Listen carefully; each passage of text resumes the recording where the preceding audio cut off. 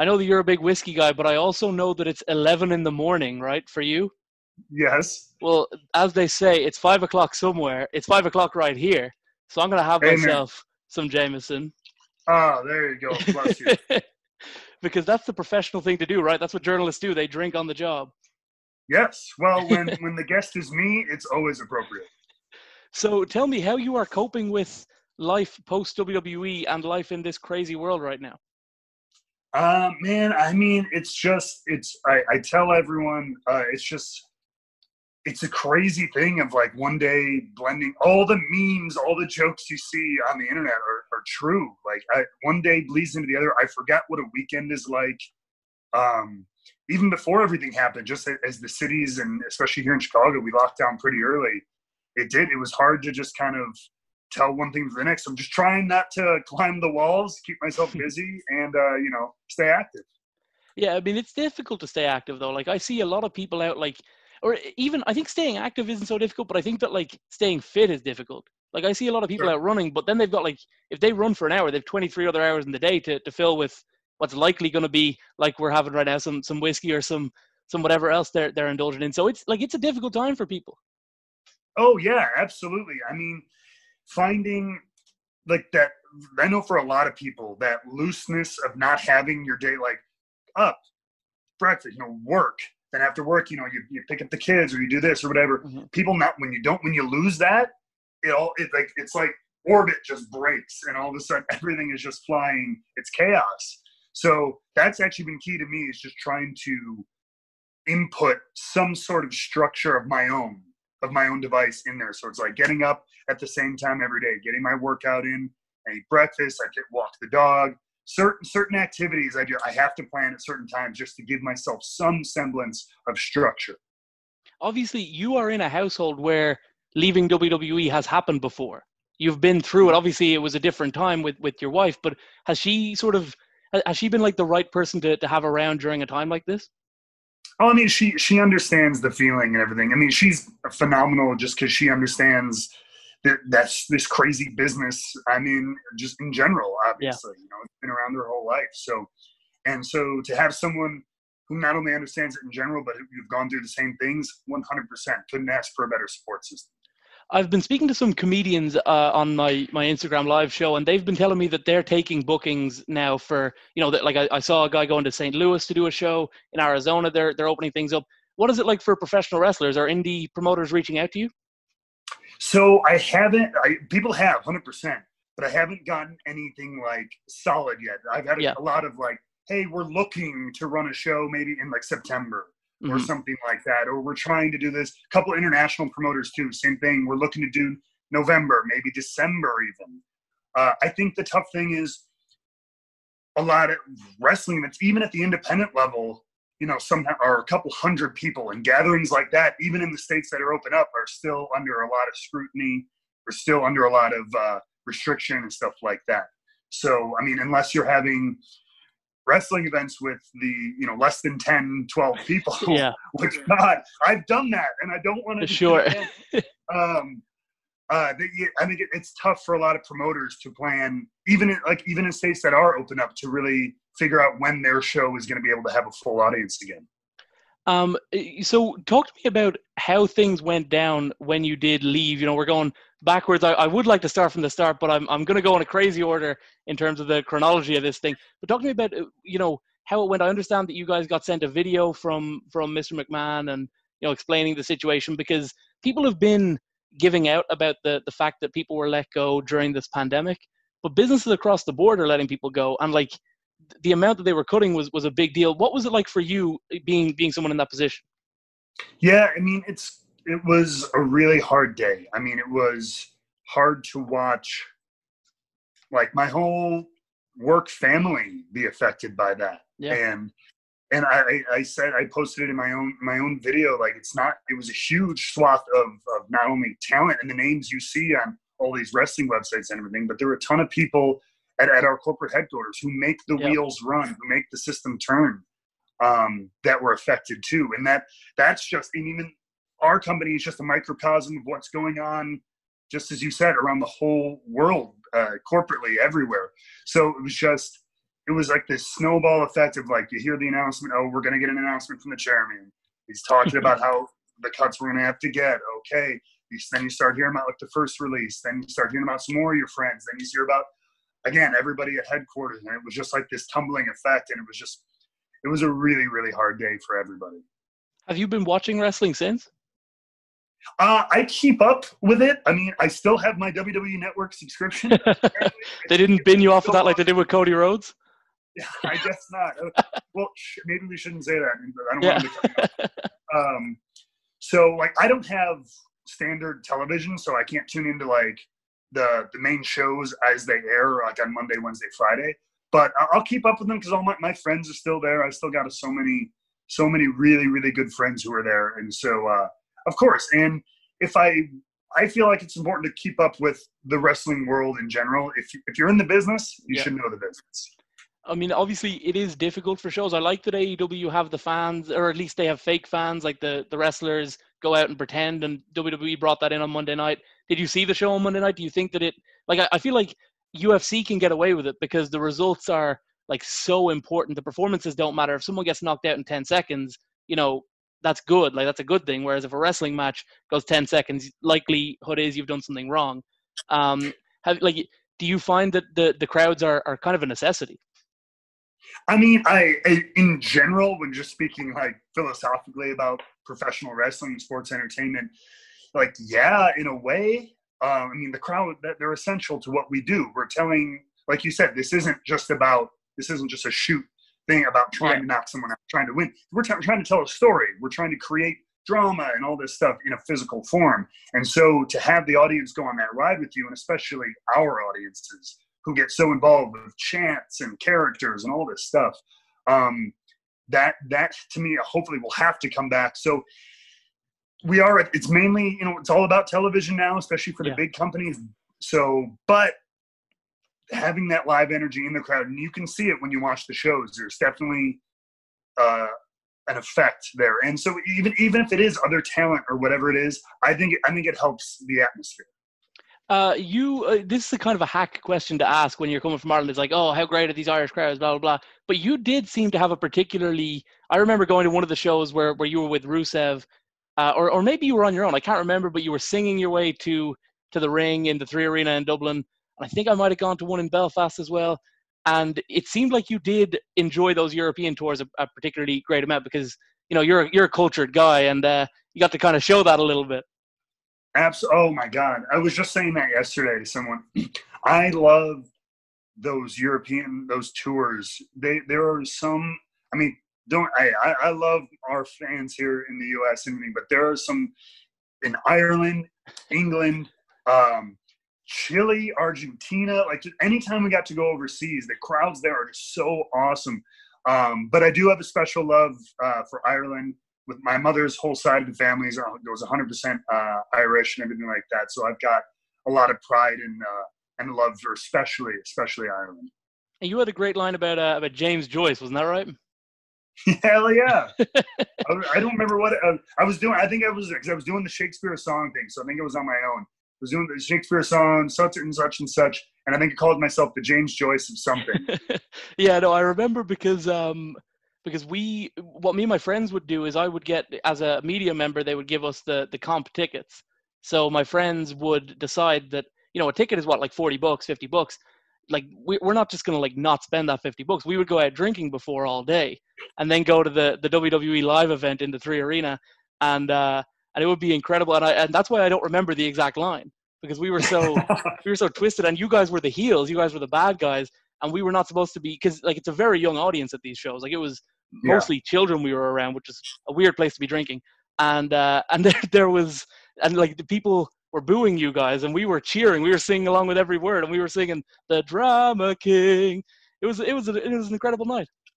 Oh, it's a blast. I mean, those, like you said, especially just in general, the live events. And I tell this to everyone: if you're watching and you click on this for some reason, you're not a huge wrestling fan, go when you're able and it's safe and everything, go to a live event. I'm not talking about TV or pay-per-views, but those live events are so much fun. Like, I don't care who you are, you have a good time. there's more time for interaction. It's a little bit more low key, and the guys just have a blast. And so I think audiences, those are the best shows to me. Yeah, for sure. I've been to a few of the TV tapings. I've been to a couple of Summer Slams, and for sure those little, like the house shows in Dublin there, we had some special nights at those. I was at the last one I went to was, I think, the last European tour in November, right before I was supposed to move to America, and that I did move for a little bit, but now I'm back in Ireland for a bit. But it was like one of my last nights out before, and we had myself and my friends had a pretty legendary night going to see all the WWE superstars in action. And like I said, it is it can be weird at times. Like indie shows, it's all adults, so it's cool. Like everyone's drinking, everyone's having a good time. The live events, it must be difficult for you to have to work in front of like audiences that are in some places like really, really rabid, like in a Philadelphia, New York, where like people, they know their stuff. And then you go to these live events and it's like all children. Oh yeah. So like that, I mean, and that is one of the keys to being a real pro in this business. And they say it all the time. They're like, look, every audience is going to be different, so like what you just said works in Philly isn't going to work in Abilene, Texas, which isn't going to work in Tokyo, Japan. You know what I mean? It's two totally different audience. It's like, that's one of my favorite things. So in New York, they're going to be a lot more hardcore wrestling fans. They're going to want fast-paced action, all about technical wrestling, great high spots, stuff like that maybe. In the middle of Texas, where it's just a lot of families, maybe they just turn it on a couple times a year. They like the wrestling show. It's more like comedy, right? Because it's the kids in the audience stuff. So you have a little bit more fun. You chants back and forth. And then you get in Japan, where they just want to watch two big, American guys clash into each other, like Andre the Giant and Giant Gonzalez. And they erupt on that stuff. So you kind of have to adapt to every place you go.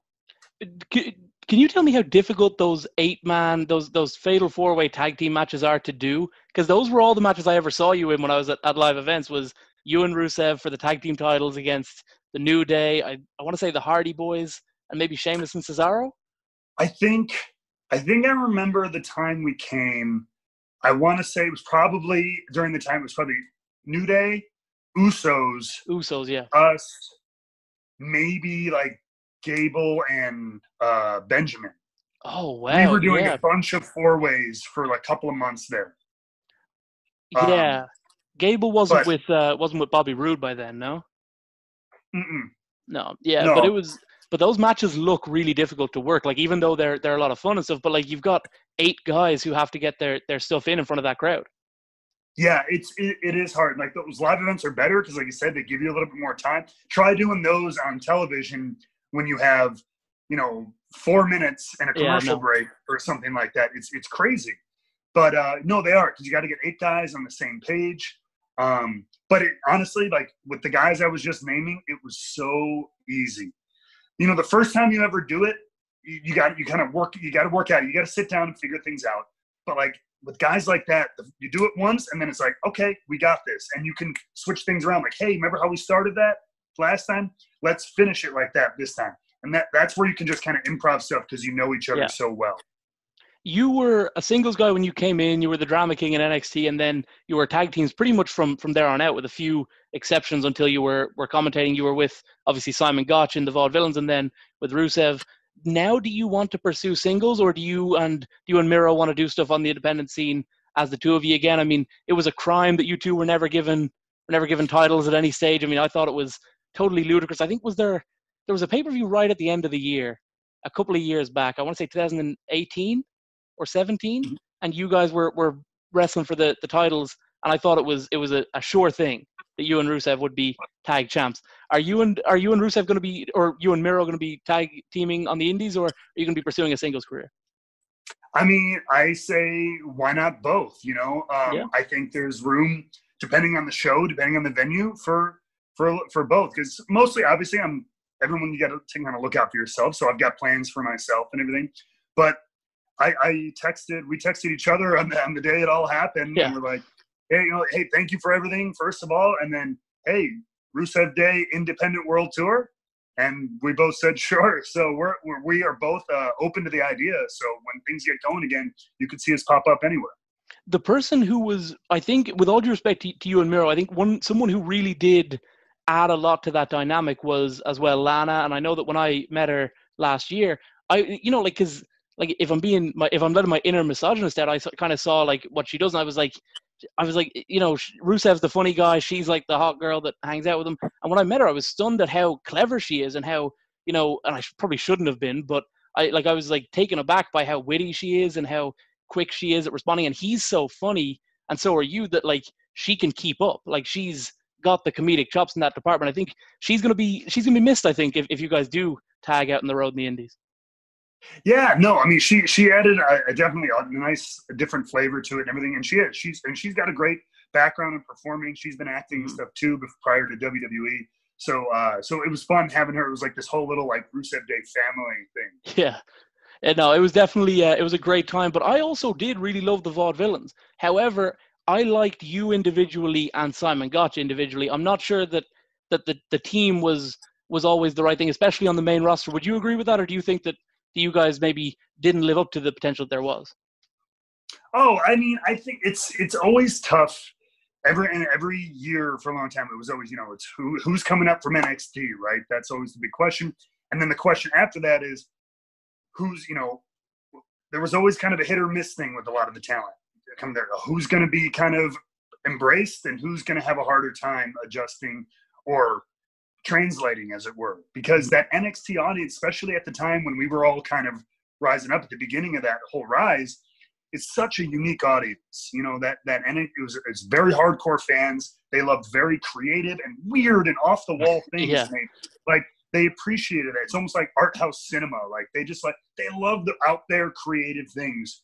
Whereas any which way you throw it, the main WWE audience that has, we've been on television there for 25 whatever years, that they know what they know. And so like when you bring in some of these more unique and very specific characters, that audience is just way more broad. Like you said, there's anywhere children to grandparents who have been watching since Buddy Rogers. And it was definitely more of like an 80s style gimmick. Like it wasn't, people, it wasn't like the kind of things that people put on TV in whatever it was, 2016. Yeah, I mean, look at all the talent that was doing really cool things in NXT at the time.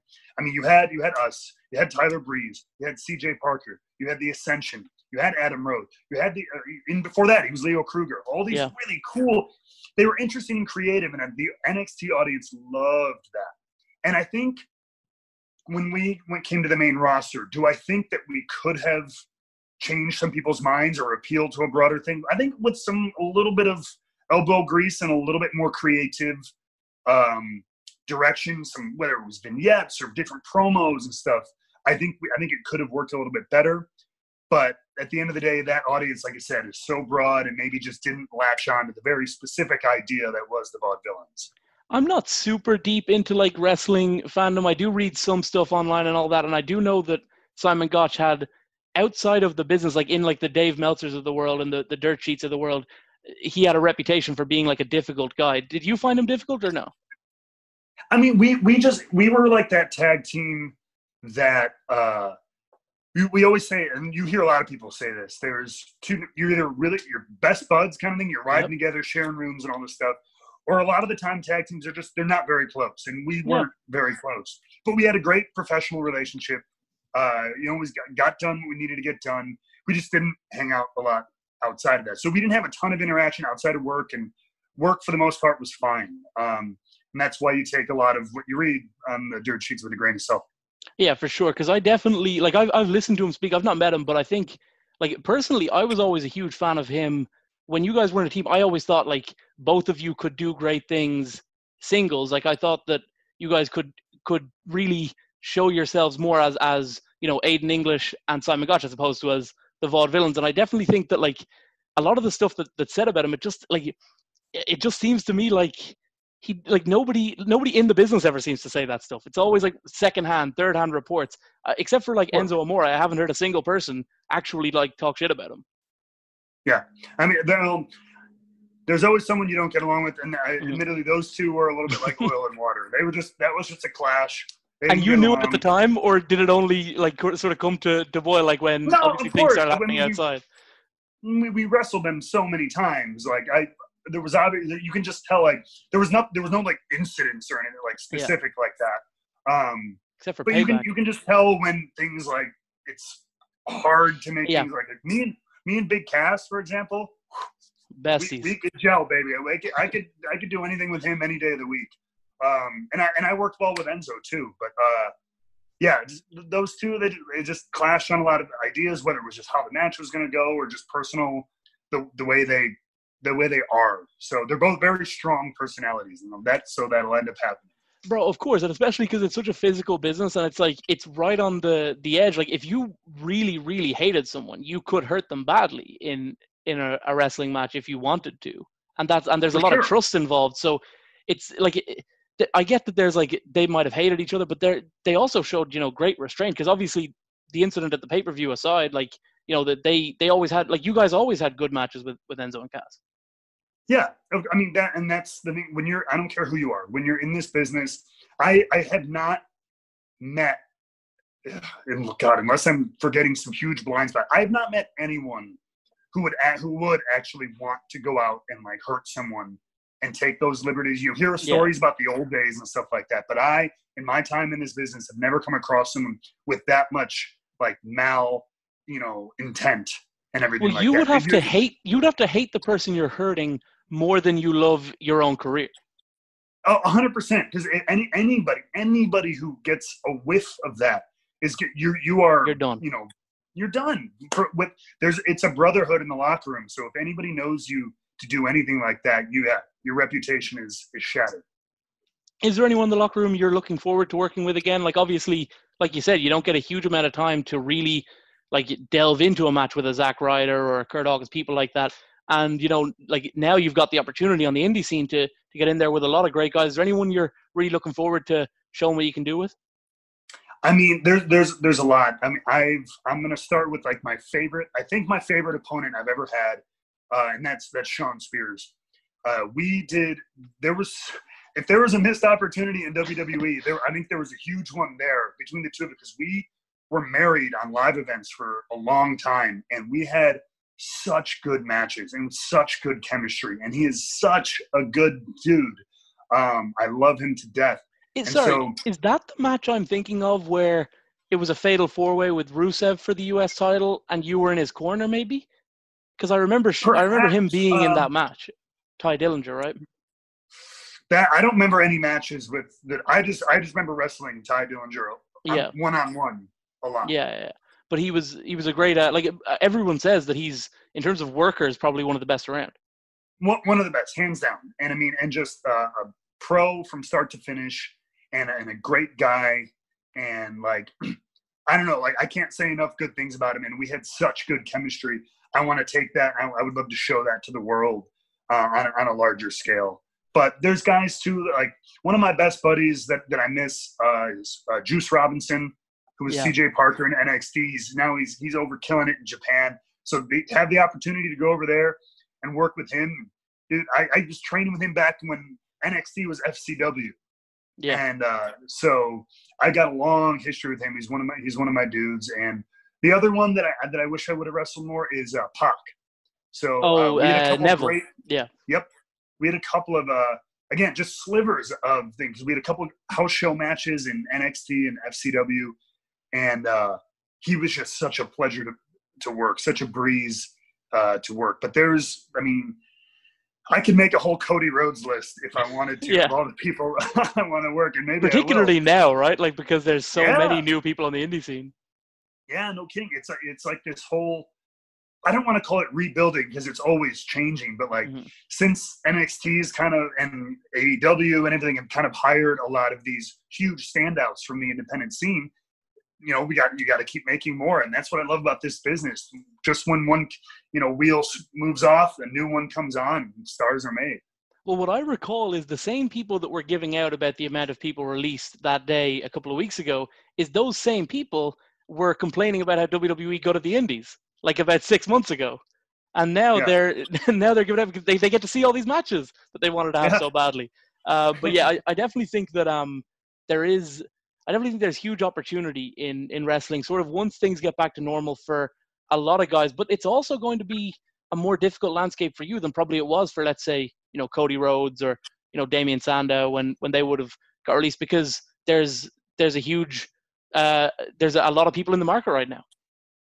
Yeah, I mean, well, so like I don't worry about that so much. I mean, more like you just said, the more talent, the better. I mean, and there are a lot of promotions, and that's what I feel like independents, at least before all of this in the world, they were all popping up all over the place. And between domestically here and internationally, there's so many promotions, so many places to work now. And there's more companies with AEW, with Ring of Honor, with Impact, New Japan, all this stuff going on in Mexico. And there's a lot of like major, television promotions and things like that. So the opportunity, I think there's plenty for everybody. I'm not worried about like a flooded marketplace. I just hope we can get back to a place where we can have like we were saying at the beginning, having shows with significant crowds, because that's the lifeblood of what we do.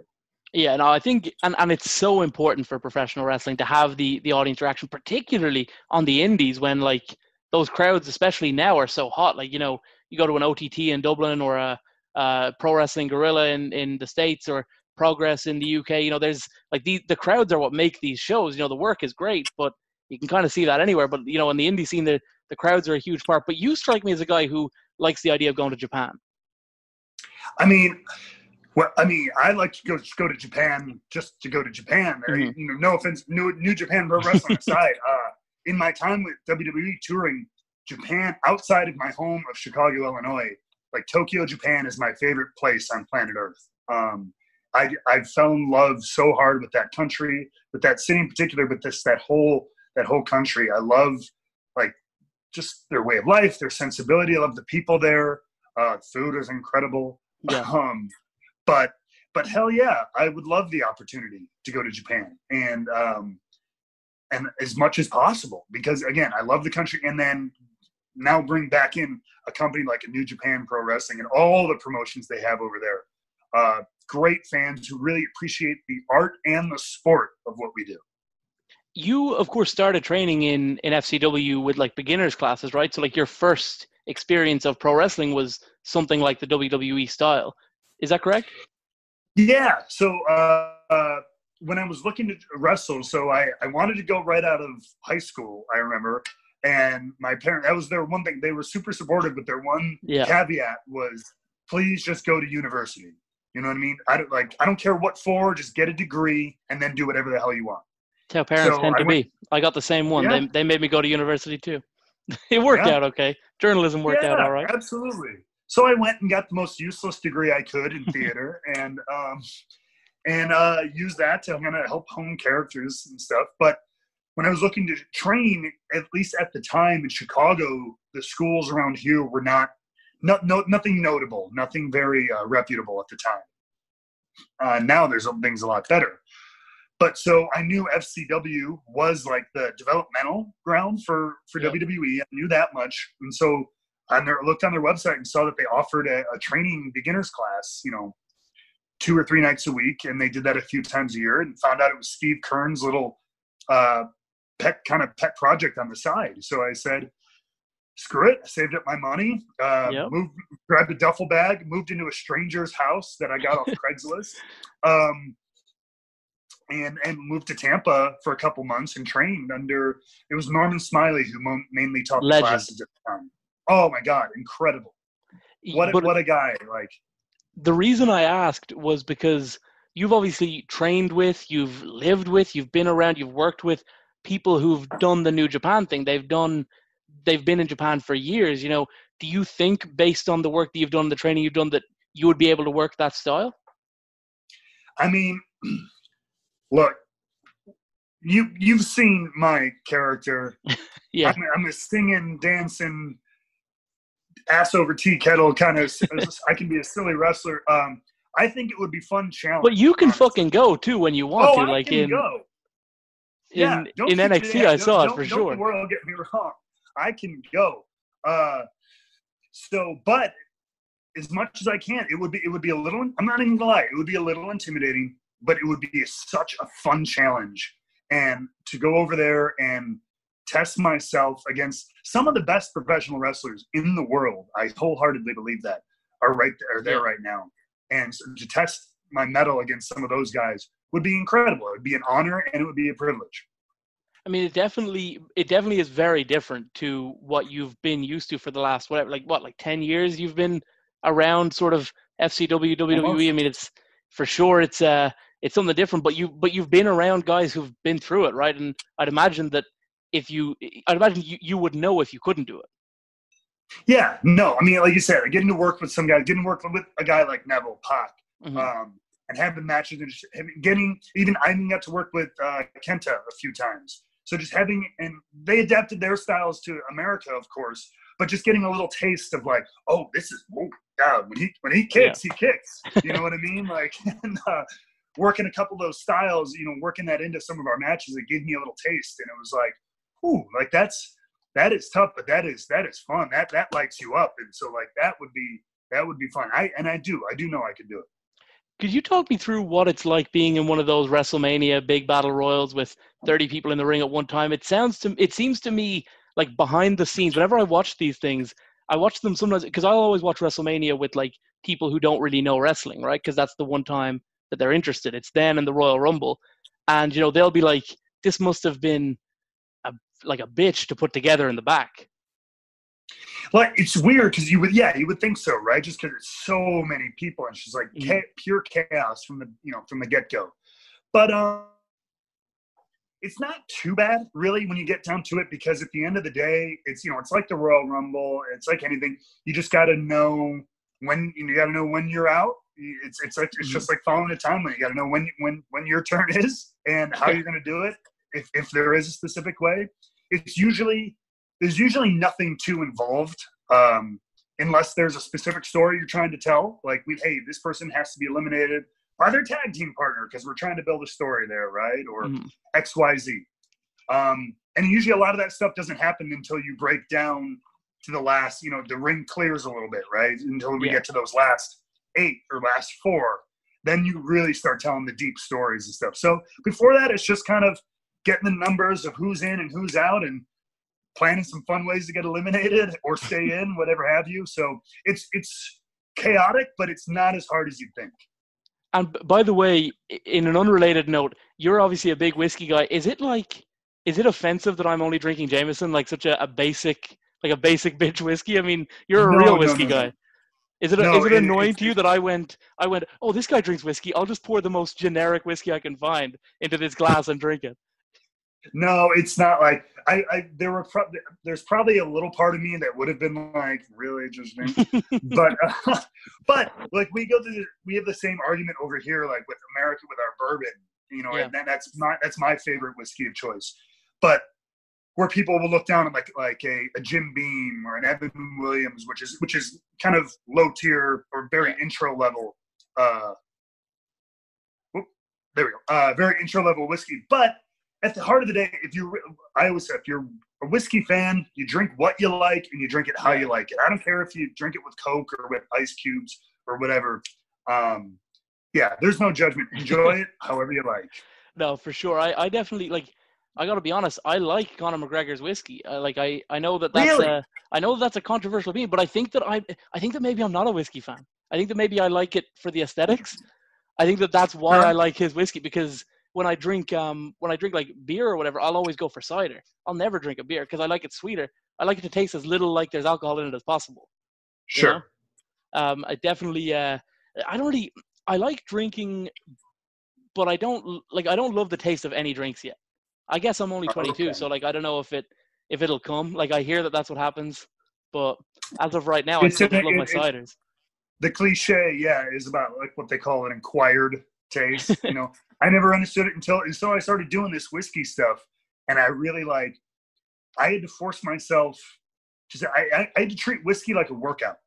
It was like I had to get my reps in. I had to train myself up before I was probably drinking whiskey straight for 6-8 months, like regularly, before I started actually like being the high and mighty, like, oh, I'm tasting this and oak and cherries and doing all that stuff. It took like, I literally just had to like get myself used to drinking it. And then just like, okay, does it not taste like a fireball in my mouth anymore? I had to get past that point before I could actually start like getting into the nerdy aspects of it. It does. It takes a while and some dedication. What I would always try to do when I'm on a night out is, you know that song, One Bourbon, One Scotch, One Beer? He makes it sound so fun. I don't know that my friends, I found it great fun, but I don't know that my friends found it to be so fun when I would try that.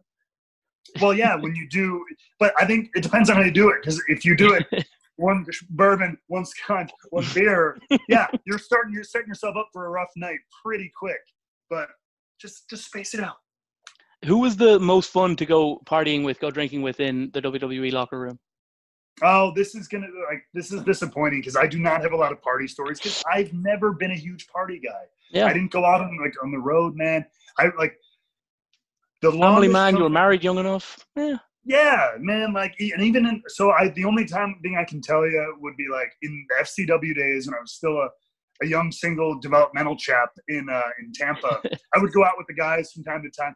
CJ Parker again, Juice Robinson was super fun to go out with. You would bar hop up and down. There was one area of Tampa called Soho. A couple of bars that we'd go to that were kind of the regular haunts for all the guys. And again, nothing crazy, just fun nights out, just having laughs with the guys and getting food, getting burritos at 3 a.m. and stuff like that. That's the best part of the night out for me, when I get to eat all my junk food at the end. Because there's nothing else in the world that tastes better. It's incredible. Of course, bro. My meal of choice would always be like a big dirty like KFC meal, like right before I go to bed, like 4 a.m. And we get these crappy like buses home at 4 a.m. and there's disgusting people. It's awesome. It's amazing. Yeah, that's what I'm looking forward to most about being back in Ireland, because we didn't have that in New York. New York is alive like at 4 a.m. That's like early in the night for them. But I was in Florida in the end of January during Super Bowl week. I was in Miami, and it strikes me as like a great fun place for the 3 days I was there, but not the place to live. So, at Florida, I do remember hating it at first. So coming from Chicago, which gets very warm, but like we have super cold winters and stuff like this. I was a more northern Midwest kid, and coming to Florida where it's constantly hot. Like I sweated through my sheets for the first like 3-4 weeks. Like, and I had the air conditioning down low, and I was just like, oh, it was humid, and like it felt like it was nothing but like strip malls, and I feel like, oh, like what is this place? It's too hot, it's too sunny. But by the end of it, especially in like I found like my places, especially like even in Orlando, was super. I found it super pretty neighborhood to live in and everything like that. So Florida really grew on me, and it can be a lot of fun. Bro, it was difficult, man, because like I was going out to the bars and it was fun, but I was also the heat was killing me. Like I'm super pasty. You can't even see it on the camera. I'm like so pale. It was difficult, bro. Like I'd go out to the beach and I'd have to come in like 10 minutes later because it was it was so warm. Oh, but I mean, like I said, that's the one thing from my Irish grandparents that I definitely inherited was the pasty. I have to put sunscreen on in winter just when the sun is out, because if it's bright enough now, especially that I have this, I got to protect this. I would have to, like, if we ever went to the beach, you can ask my wife. I would swim in the water for 5 minutes, come back out, and spray myself down with more sunscreen. I'm so like petrified of getting burnt and looking, especially when was on TV. Oh yeah, it wouldn't be possible. I didn't want some farmer's tan or some bright red. And can you imagine taking a chop when you've got a big sunburned chest? So actually, that's probably one story I do have. It was an NXT loop. We were in Columbus, Ohio. We were doing those NXT road shows right at the very beginning. And I remember it was part of the Vaudevillains because we were wrestling Blake and Murphy that night. And I had the whole day, so I'd gone to the gym, I'd gotten some lunch, and I wanted to walk around like the historic part of Columbus. And so I did, and I was wearing my tank top from the gym. And it wasn't that, what sucked was it was not that warm out, but it was sunny. And so it was like something like 60 degrees Fahrenheit. So it felt cool, and I was walking around, and this is great, history and all this stuff. So I go back to my hotel, we get ready to go to the show.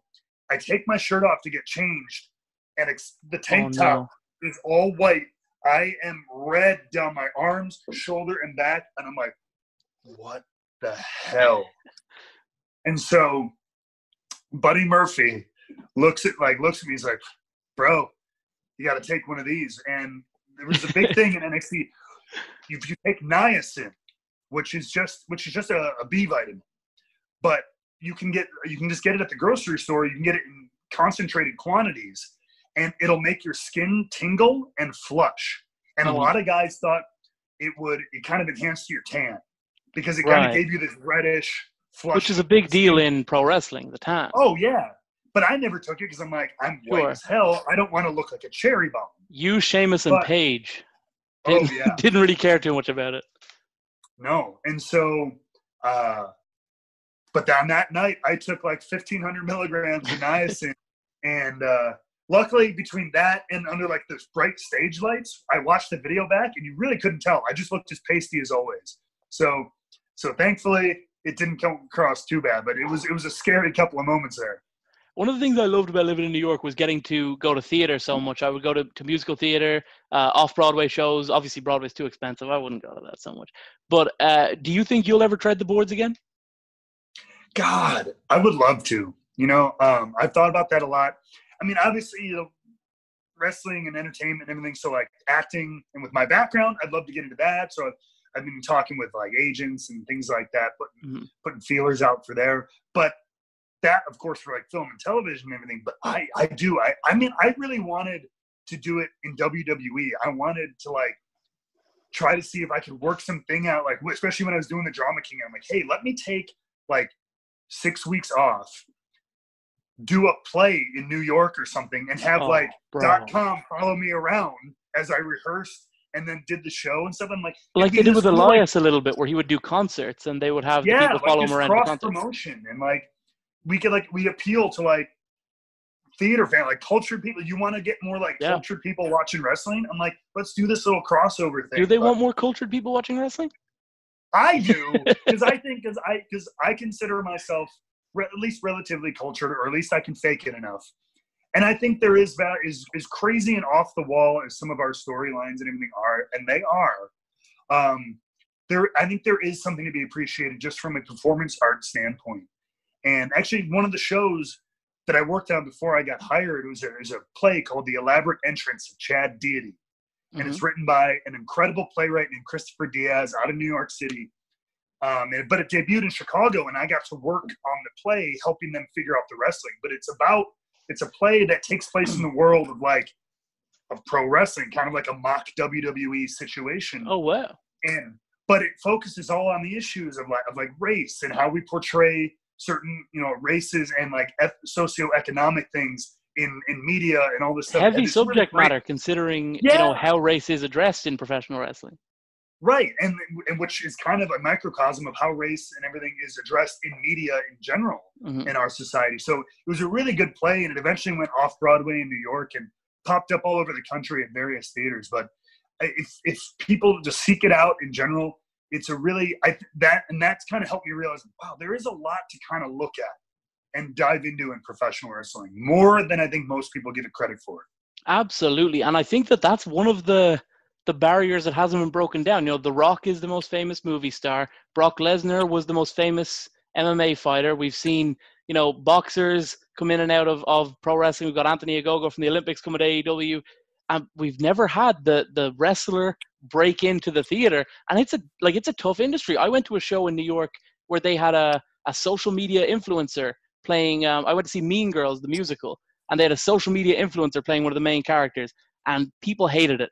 They thought it was terrible, and I thought he wasn't that bad. I mean, he wasn't at Broadway level, but I understood what they were doing, and I think that's one of the last borders that wrestlers have to break down, right? Getting into theater on a high level in Broadway or in the West End. Hey, I am ready, willing, and able, and would be I think that'd be super cool. I love that idea. Is there any shows in particular you would like to be in? Oh my God, I've always had. I mean, there's a million to be in. The two, one musical and one straight play. And they're kind of obvious answers, but I don't care because I love them. I've always wanted to be Javert in Les Miserables. Right. Just one, because the role is generally baritone, and so I can't hit any of the other roles. But and I love that kind of a tortured character. And then I love David Mamet plays, and so Glengarry Glen Ross is, of course, I think, an awesome show. And what I love about that show, and I think they are doing it more now, is originally it's written as and the movie was made too as it's 5 or 6 white men in real estate. Mm-hmm. But the roles as written can be anyone. They can be any race. They can be any gender.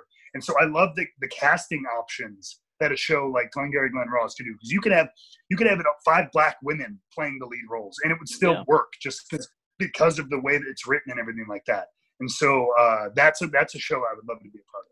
No, for sure. I think it's that's definitely the macho answer, that like if a guy is asked like what play would you like to be in, and they have to like come across the most manly as possible, they would say Glengarry Glen Ross. Like that's the obvious choice. And which I know, I feel like I said, it's like an easy answer, a cliche answer, especially for a dude. My other one, which is also kind of a cliche dude answer, is a Martin McDonough play, something like Pillow Man or something like that. Lonesome West. I love his stuff. Is awesome, very much too. I always loved his stuff. What sort of stuff were you in when you were in college? College, so I went to a school called Columbia College, Chicago.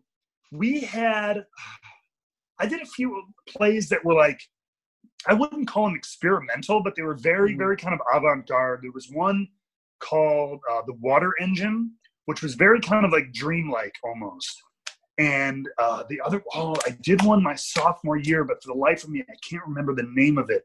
I was playing like this rotten husband to the main character, who was like kind of slowly going mad and like kind of weaving in and out of all these like crazy like dreamscape scenarios, and I was like her awful husband. But sounds like the perfect role for you. Yeah, but it was cool because most of the stuff I did was in the smaller like black box theaters that we had at the school, and so to do theater like that, which I think is very cool and very important, was a lot of fun. Bro, it's definitely like, it's awesome to watch. My sister did a course in theater, so I would go to these, like you say, black box theater shows all the time. And like you said, very experimental, very like, it's not like people are doing, Grease and all these sort of traditional like theater shows and stuff. And it definitely, it can help in what you do in pro wrestling too. Like it can develop your skill in that regard, right? Yeah, 100%. So like performance. There's so many parallels if you want to think about it. So black box theater is a lot like independent wrestling, right? You have less resources to work with. You have less resources to work with, but you got to make it work. Somehow you got to make a show, tell a story that engrosses that audience, just because you don't have as many lights or as many props and everything. And then you go to like Radio City Music Hall or Royal Albert Hall or something like that. And you can have this big production. You can do full scale musicals. That's kind of like WWE. Mm-hmm. You have all the bells and whistles.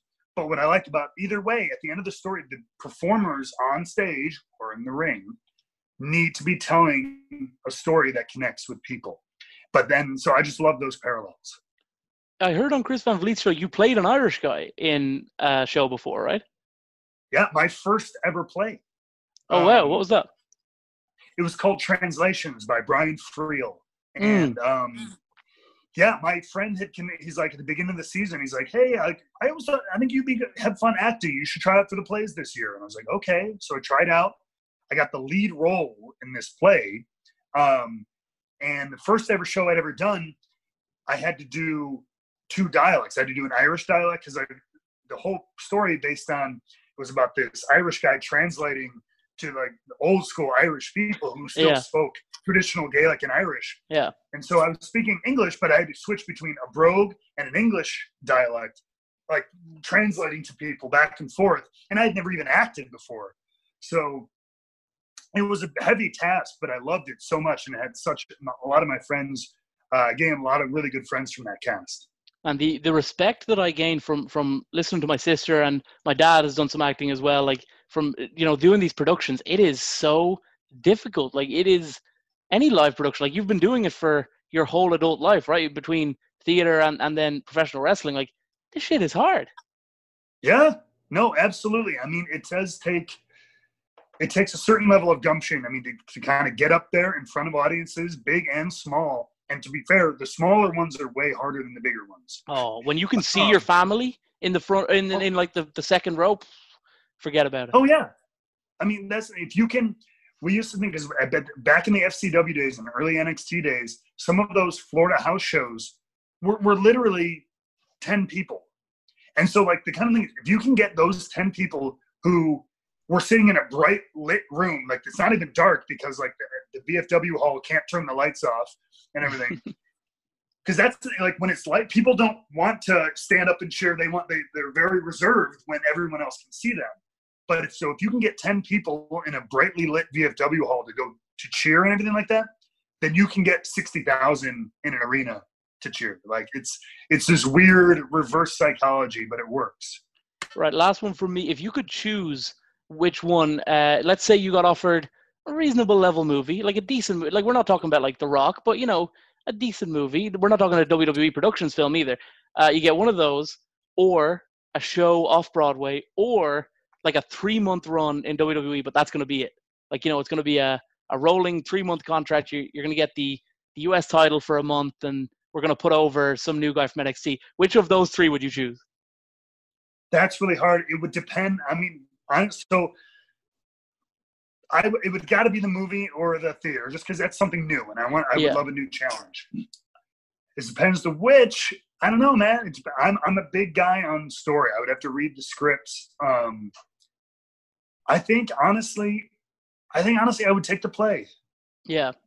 I think just because there's something, it'd be this nice bridge, because I would still be doing it in front of a live audience, different atmosphere than wrestling, of course, but it's being able to inhabit a different character, new challenge, still getting that feeling, a little bit of that energy from the audience. And yeah, depending on the story, I would love the theater agents? What's that? Do you have agents that will try to get you like on stage roles, as opposed to, you know, like, I know that all wrestlers pretty much have like film agents and stuff that will get you in, or a lot of people do anyway. Your face tells me not. Really? But do you have? I know about 3 people who actually have quote unquote agents. I don't have an agent of any kind. But you're looking into it. I'm looking into it at the moment. Yes, and usually if you can get an agent, usually they're pretty good, like, in the acting industry. They kind of cover everything. They might have specialists who help them find roles in film and find roles in theater, but usually they'll cover getting you booked wherever. Matt, I would like to thank you so much for your time. I hope that everyone who's watched this enjoys Whiskey, because they're going to have to head over to Wrestling with Whiskey on YouTube right after this. They're going to have to head over to Drama King Matt on Instagram and on Twitter. Anything else you want to plug? No, I mean, just open and available for anything. I appreciate you guys having me out. WrestlingWithWhiskey@gmail.com for any inquiries or bookings or anything. And I'm ready to take on the world. Matt, thank you so much for your time, sir. Thank you.